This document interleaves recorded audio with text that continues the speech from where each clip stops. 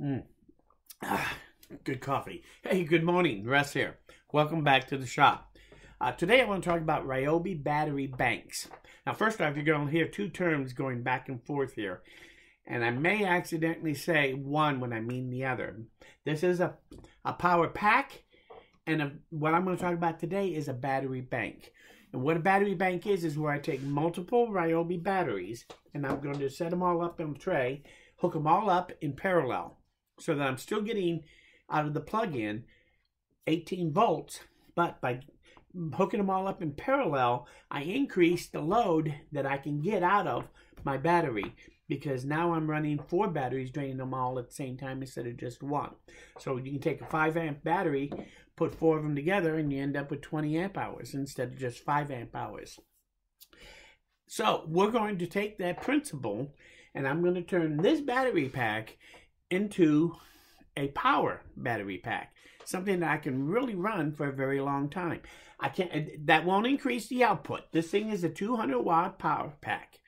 If I built one that's a 600 watt one, which I intend to do, that will still only put out 600 watts no matter how many batteries I plug into it for the battery source to give it its power.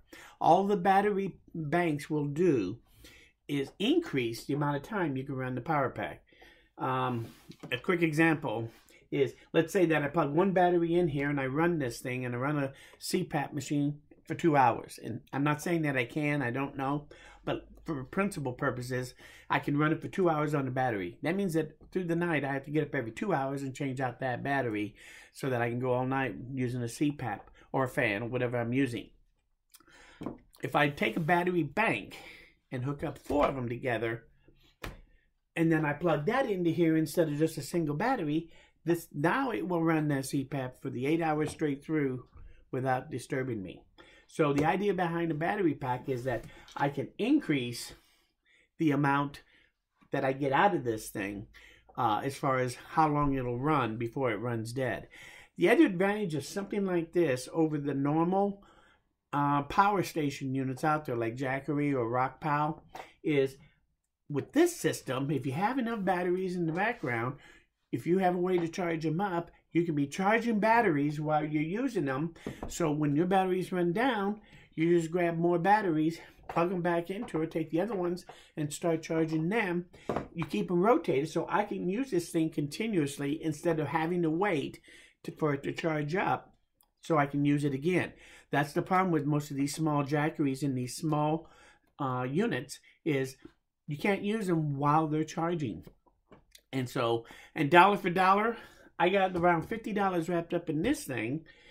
I have my batteries, but I use them in the shop anyway. So having these batteries to be able to use it on this when I'm not using it in the shop is just means I'm multitasking them. So let me show you real quick how you can hook up to put together a battery pack, a battery bank, to be able to run any power pack that I make. Any Ryobi power pack. Now, I am making another power pack, as you know. I'm calling that a power unit, and I'm using some 35 amp 12 volt SLA batteries for that system. And that's going to be a completely enclosed system all to itself that'll do everything this will do, but it'll do it a lot more. I think that thing is going to have like 1,000 watts to it. So, but that's a different unit. I think I did a couple of videos where I started doing that. But right now, we're talking about Ryobi only. So a Ryobi battery pack will run off of these Ryobi battery banks without any problem. So to hook one up is very simple. So I have this simple diagram here.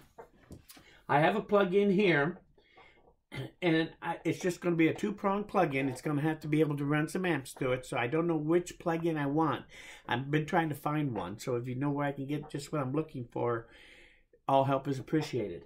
But I want this thing to be unusual in one way. I would love to find a plug-in that I put my 2 wires in. I put a female on the panel right here, so that if I don't plug a battery in here, I can plug the battery bank in here instead to get of its power. But I want that plug to be stackable. So if I have that 4 and that 6 2 different battery banks, I can actually plug one in on top of the other and plug them both into here, and then I would have 10 batteries of of battery storage running my unit instead of just 6 or just 4. I should be able to gang them together in parallel by plugging one on top of the other. So I'm looking for a particular type of plug-in so I don't have to have a male and female plug-in on my battery bank. It would make it a little easier. But that's the idea. It actually, I think it's going to work very simple. It'll be very simple to make, and it'll give me the option of running this thing off of 1 battery, off of 4 batteries, off of 6 batteries, or off of 10 batteries, which is 50 amp hours. If I'm running this off of 10 of these, that's 50 amp hours. That's more than I get out of those little SLA batteries by far.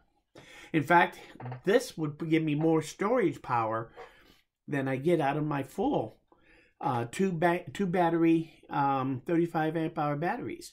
So, because there I'm only getting 70. Acid batteries, you only get about 50% out of them. So that means that you're really only getting about 35 amps. And I can actually get out of 10 of these things, get up to 50 amps without any problem. Now, economically, having one battery, one power pack that always ran off of 50 amp hour Ryobi batteries, economically it's not very smart because these things do cost a little bit of money, and it'd be cheaper to buy a 50 amp hour battery lithium probably than to buy 10 of these. But these are multitaskers because I can use them in this power pack, I can use them in my other power pack, and I can use them in all my tools in my shop. So that's the idea about making this using the same battery that I use all the time anyway. So it makes it really handy for somebody that if you have a little shop and you also want to be able to have portable power, you can use whatever tool battery you want. It does not even have to be the Ryobi. Now I'm doing it with the Ryobi because that's what I'm committed to a long time ago. All my tools and my batteries, and that's all I have here is just Ryobi. And that has been a certain amount of blessing when it comes to tools and that. By keeping these charged up, and I always have more batteries than I need, so that I always keep them charged up. It's handy to always be able to have a charged battery when you need it. So, but that's the whole idea. I'm going to build these 2 power packs. It'll give me a much better universal capability of using the power pack and be able to use it perpetually because I can rotate these, charging them while I'm using them also. That's it in a nutshell. If you have any questions about this, anything you want to comment on it, any observations, any cautions, just leave them in the comments. I do read them all. I'm going to go over something else here real quick. Now that I'm kind of explaining what I'm going to be doing here, as soon as I get it done, I'll show it to you. By then, hopefully this will have the box too. I have the box I'm making over there that this will set into to keep everything covered. But this is going to be a finished product. Now, in my research of looking at these batteries, I've been trying to find out a couple of things. Like, one of the things that I've never found consistently yet, an absolute, is how much draw can you draw on this battery? What's the maximum draw on this? Now, I think it's around 4 amps. If you're drawing 4 amps somebody was using one of these things on a chainsaw out in the forest, and he was cutting some pretty good sized logs. He said these things ran both the Ryobi brand and the generic Ryobi battery, which is what I use. I don't use the Ryobi batteries because these cost about 1/3 the price of those. But he ran one of these in his chainsaw, and it ran for about 4 minutes, got warm, and I think it actually was breaking down from some kind of heat sensor, probably inside of this on the BMS, so that if it starts to overheat, it shuts down. Because after it sat for a couple minutes and he was able to plug it in, then he ran it for 2 minutes and it popped again. So you have to let it cool off completely if you want to get another 4 minutes out of it, theoretically. Also, probably every time it pops, it probably weakens it, and sooner or later it's just going to give up. That sensor is going to break if you keep popping it. So you want to be careful of doing that. But I think that near as I can tell, that chainsaw, it's a Ryobi chainsaw, the newer one. I think it runs on about 4 amps is the draw on it, if I'm not mistaken. Again, I couldn't tie that down exactly, but that's what it appears from my research that I've done. So I think this thing will draw about 4 amps without it, and that would be the maximum. Staying under 3 amps, you're probably better off. So that gives me an idea of the limitations on this. But I can draw 3 amps on this battery singly on here without any problem, and I should be able to still draw power and without overheating it all the way up to that 200 watts, I believe. So, if you know anything about these batteries, all information that you would know about it, I would appreciate learning about. It does seem to have its own BMS, but there's some things about it I'm not 100% sure. So, anyway, the other thing I want to talk about real quick is other ideas of how you can use these batteries and other things, making your own power pack or run a tool. One video I saw in particular, if I remember, I'll try to leave a link to that video in the description. But what he did, he had this little cart that ran off a 12-volt battery, and his kids would run it, and they'd run out of electricity in about a half hour or an hour, and then they'd have to wait while he recharged that battery up. So what he did is he bought a couple of inexpensive little flashlights like this. He ripped the light part off of it, took the 2 wires so that he could now plug his battery into this, and those 2 wires he used to hook up to the mechanisms to run that little car. And then what he could do is they would run on 2 of these batteries. He had them hooked up in parallel. It would run on 18-volt batteries, and instead of running on 12 volts, so it ran faster, and the kids seemed to really like it a lot better. And he could get about 45 minutes out of a pair of batteries. So he has 4 batteries. He's charging 2 while they're running on 2. When they run out, he switches out the batteries, plugs the other ones in to recharge, and they keep going. So he basically is doing what I was talking about doing here, to have a perpetual. And he was doing that. What I liked about his video is that he used 2 of these as the way to get here to his motor on his little deal. So basically, you can take something like this and not build your own out of PVC or on a 3D printer like I did here. You replace this piece with one of these, and then you adapt it to however you're using it, whatever place you're using it. So I thought that was a creative way of being able to use your Ryobi batteries and get to that, tap into that power without having to build your own little adapter like I have done. I actually like that a lot. Also, I saw one guy out there that did one of these. This is the old 18-volt battery charger for the NiCad batteries. Now, you can charge the new NiCads on the new battery charger, but you can't charge the lithium batteries on here. So, this thing is actually kind of obsolete. So I thought, well, if I take the guts out of this, I could take everything that's on here and put it to this. And then instead of this being my plug-in, this would be my plug-in for my battery. So what you would end up with is, after I gut it, I would put this voltmeter right here, so that when this battery is here, you can kind of see that. I would put the battery pack plug-in, the battery bank plug-in over here, put this switch right here, put it on right here, put these 2 outlets right here, and then any other plug-in I want to put on there I could do. And then this will just get glued to the back side right here, so that then this would run right here.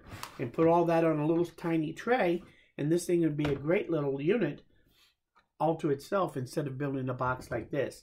So I may end up taking one of these and turning it into something like that.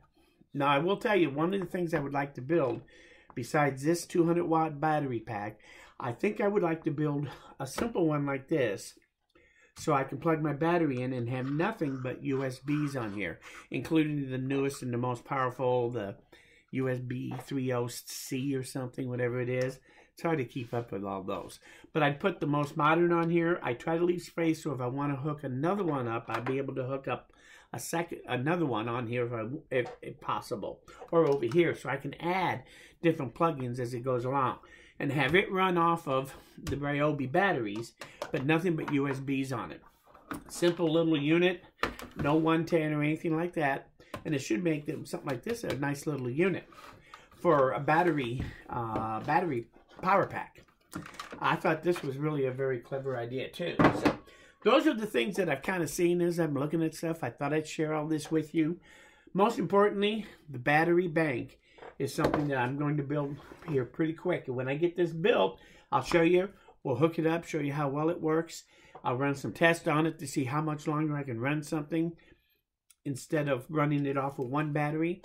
And I'll also try to work out the idea of being able to rotate batteries in and out of it so that I can keep running this while I'm charging batteries and just rotate them so it never has to stop running it.